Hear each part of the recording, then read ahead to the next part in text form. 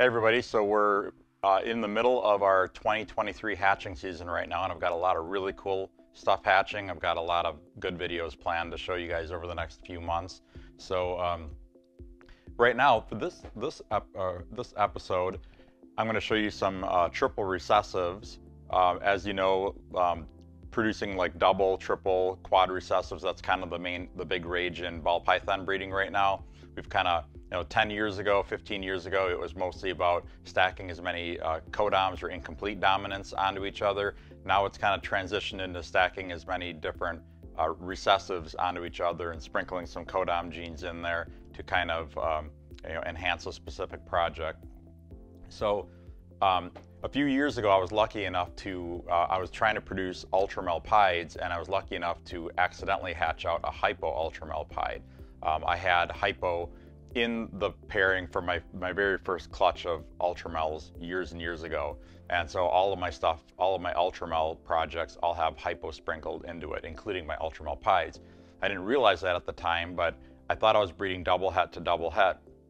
And I actually ended up breeding triple het to triple het, and I was lucky enough to hatch out a visual male hypo ultramelpide. That was several years ago already, so I've been using him as my primary breeder now, and I've been able to produce quite a few more of them. So I got two clutches to show you here. The first clutch is from the father of my hypo ultramelpide. He is a hypopide het, an ultramelpide het hypo, and I bred him to a hypo that's a possible double het for ultramelpide. So I'll show you what I got out of this clutch. Okay, so here's a hypo, and here's a hypo. So, like I said, the mother is a hypo, and she's possible double het for ultramelpide. The father is an ultramelpide, possible het, or 100% het hypo. So, got three hypos. So, because the father is an ultramelpide, these are all double het for ultramelpide. So, fairly nice animals for future breeding group for sure. And then I got a pied. So I proved that female hypo to be 100% het pied, which is also very helpful in knowing what all the genetics are. And because the mother of this one is a hypo and the father is a visual ultramelpide, he's 100%, he or she, I haven't even sexed them, is 100% double het for hypo and ultramel. And then I produced three hypo pieds. Really screwing up on the names here today. So these guys are really getting squirmy here. But anyway, these three hypopieds are 100% het ultramel because the father is a visual ultramelpide. So it's really nice with some of these pairings to increase on the odds of the genetics that, based on what male and female you breed together. It was really nice that all of these, like the worst thing that could have hatched in this clutch is a hypo, or I guess I could have hatched a normal that would have been triple het. But I know the genetics for sure of all of these babies, so that makes it really easy. Makes it easy to sell them for sure, and it also makes it easy to figure out which ones to hold back as well. So that was that clutch. Now this clutch is getting on to the really good stuff. So this clutch was from my hypo ultramelpide bred to a triple het. And we'll start with the most simple snake in the clutch. So that's obviously a normal. And because the father is a hypo ultramelpide, this one's 100% triple het for hypo, ultramel, and pied.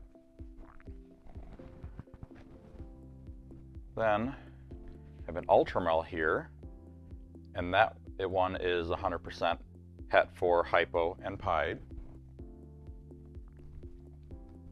Then I got a pied here, 100% double het for hypo and ultramel. And another one of those. Okay, then we have a hypo ultramel, and you can see the huge difference with these. Now, some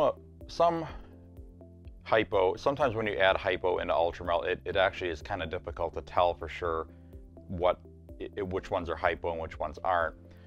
This clutch is a high expression of hypo. You know, there's kind of different levels of quality with hypos, and some of them just look better than others.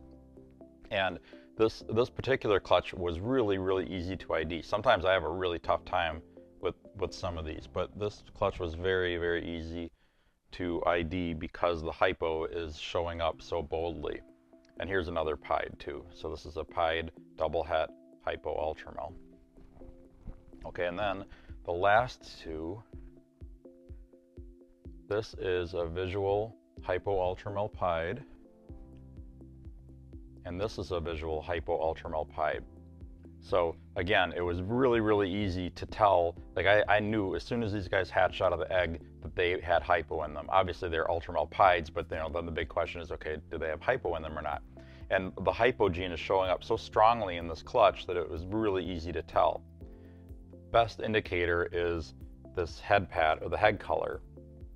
Look at the head color of the ultramel versus the ultramel or hypo ultramel pieds, and the hypo ultramel het pied too. So pretty distinct differences, and it makes it really, really easy.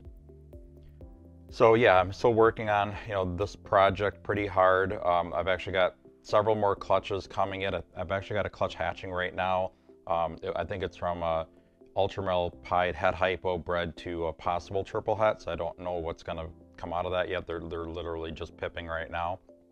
But I'm also working on adding in some other genes into this. Last year I produced a yellow belly version of this, which was really, really cool. I'm also getting black pastel, enchi, and what's the other one? Yellow belly, black pastel, and pinstripe into it this year as well. So hopefully I'll have some visual representations of all of those in a future video, if I'm fortunate enough to hatch them. Okay, so if you want to see what I actually have available right now, make sure to go to my website, royalconstrictordesigns.com. I've got about 400 snakes on there, and then I just added another probably 50 snakes from 2023.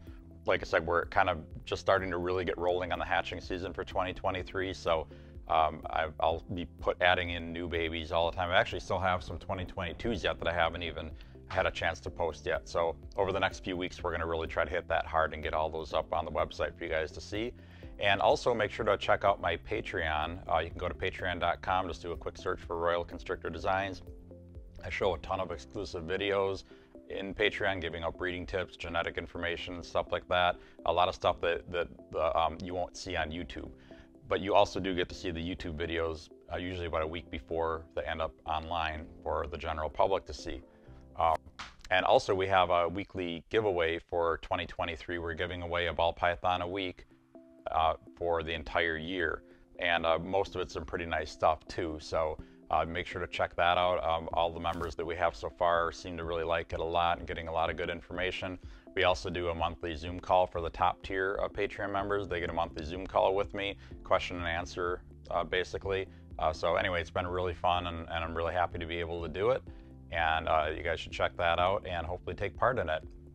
I'll be back again very soon with another video of some cool stuff to show you. I've got some nice stuff hatching now, so stay tuned for that. I'll see you guys soon.